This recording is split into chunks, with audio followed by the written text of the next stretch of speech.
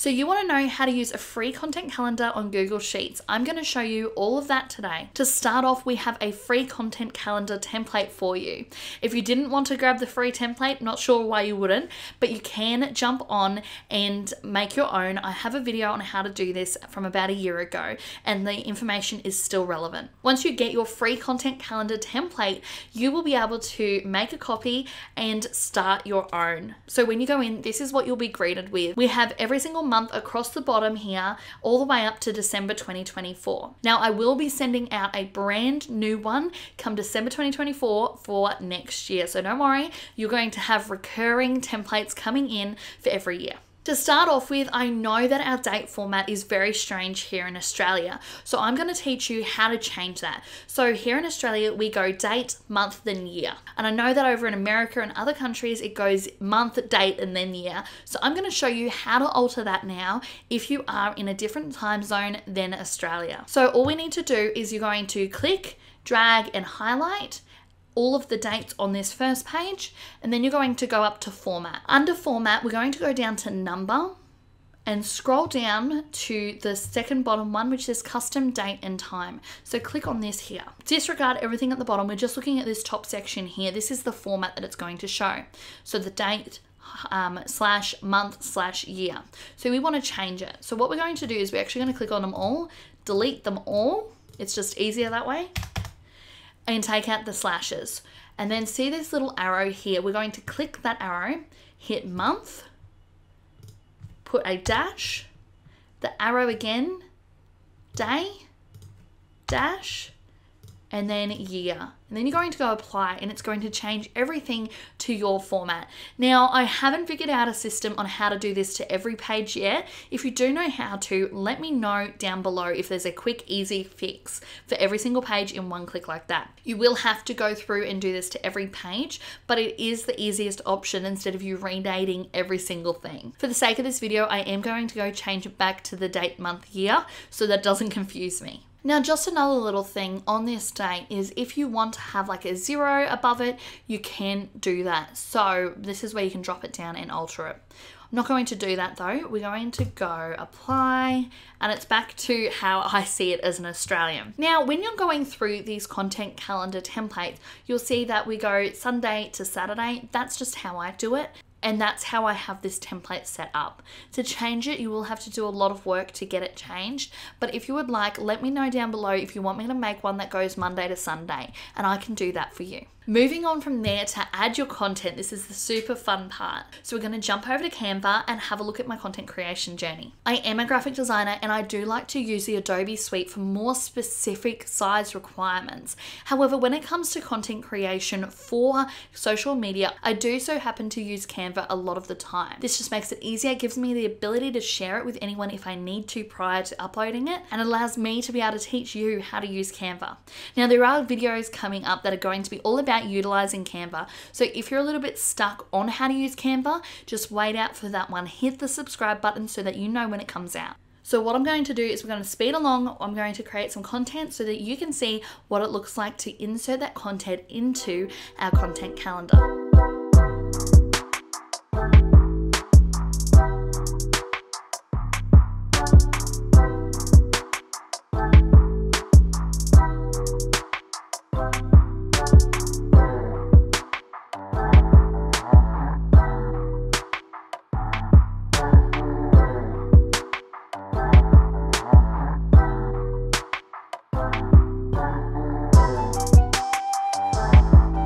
Alrighty, now we have all our content created, we can start putting it into this calendar. The best thing about this calendar is that you can visualize it in one place instead of having to upload it and hoping that it all looks cohesive. Now, I know that there are tools out there that you can use, but they do come at a cost.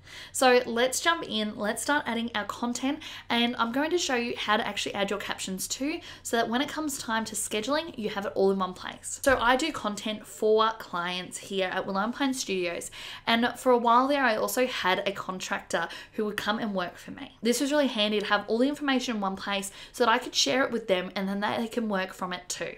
Alrighty, let's start adding some content. So I'm going to go and find the day. So today is the 14th. We are going to, on Saturday the 16th, I'm going to upload a piece of content. So we're going to click on the box we want, go insert, image, and image in cell. We want it to be in and held within that cell. So here we go. We have all my pieces of content. I am going to add this one here. And now that you can see it is in this cell, this is a really handy way to be able to, like I said, visualize it. Something that I do if I'm planning out content prior to creating it is you can also click on the section and you can write it into that box. So you can go through, plan out 3 months of content in advance, and then you can go and create that content in the future. However, I do have my content, so I'm just going to continue adding it for the next week on my calendar.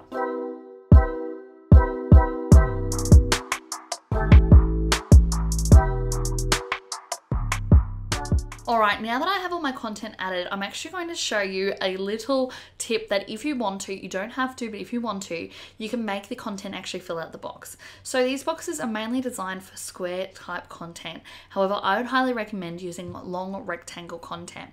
So you can actually see on the edge here between 8 and 9, how it brings up this little line. You just have to click and drag it, and it will open it up so that you can actually fill in the box. You don't have to do this, but it's a little bit of fun and it just makes it look a little bit more cleaner and tidier, and I do prefer to do that. There we go, that will do. So now we have got our content planned out. However, I'm looking at this and I'm going, I want to change this one and this one. So the 22nd of March and the 23rd of March content, I'm not a fan of how that lays out. I want to switch them to a different day. Easiest way that I would do is highlight and copy them both and paste them over on the edge here. We'll come back to them shortly, and then we can just delete them out of these boxes here. So we're just going to copy that one and I'm going to place it here, and same with this one.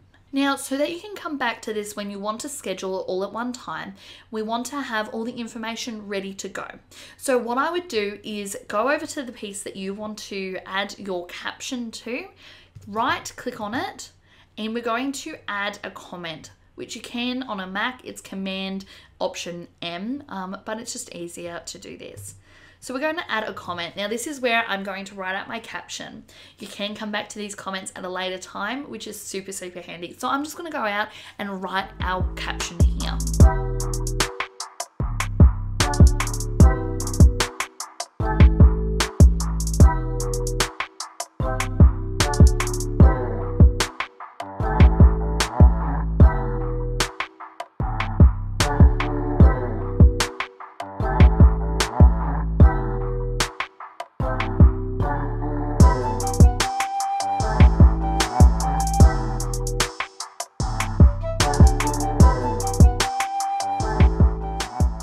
So now that we have our caption written out, you can see that it adds a little triangle. These may be different colors, but mine always seem to come up orange. So you can see if you highlight over this whole box, you can see that I've started writing it out. This is where you can hit show more, and you can just copy the whole lot and chuck it straight in to your scheduling system, wherever it is. Now, if you want to go through and edit that at any future time, you can hit more options and edit. So this is where you can go through, add anything else, alter it a little bit more, but you can always just do that whenever you're scheduling it. Now, just a little handy tip, what I do once a whole month is finished is I go down to the bottom here, find the month that we're in, which is March, and we are going to see this little arrow here. We're going to click that. We're going to change color, and I just change it to red, that it's completed and it's ready to go. Now, because I don't want it right at the start when I open it up, I'm going to see it, I'm going to click and drag it all the way over to after December. And I'm going to do this every single month as I finish off them, so that when I open up this template in the future, it'll be the current month that we're at. Now, like I said, if you do want this free content calendar template, all you have to do is click the link in the description. Like I said, it's completely free. You don't have to go through and make it. Trust me, it does take some time. So go and grab that, start creating your content. Now, if you are stuck on what content to make, we have done a podcast episode in the past, which is all about content creation tips. We talk about all the different content categories and how you can create your own content strategy. strategy. My name's Jasmine. I am the CEO and Senior Designer at Willow and Pine Studios, a graphic design, branding and marketing agency. If you have any further questions, feel free to jump on a free call with me today. We talk to people all around the world, so if you're in a different country, that is totally fine. We can help you. You'll find the link for that call in the description down below, and I really hope that I can talk to you soon. If you found this video helpful, let me know in the comments down below, and I would love to connect with you. That is all from me today. I will see you in the next video. Bye.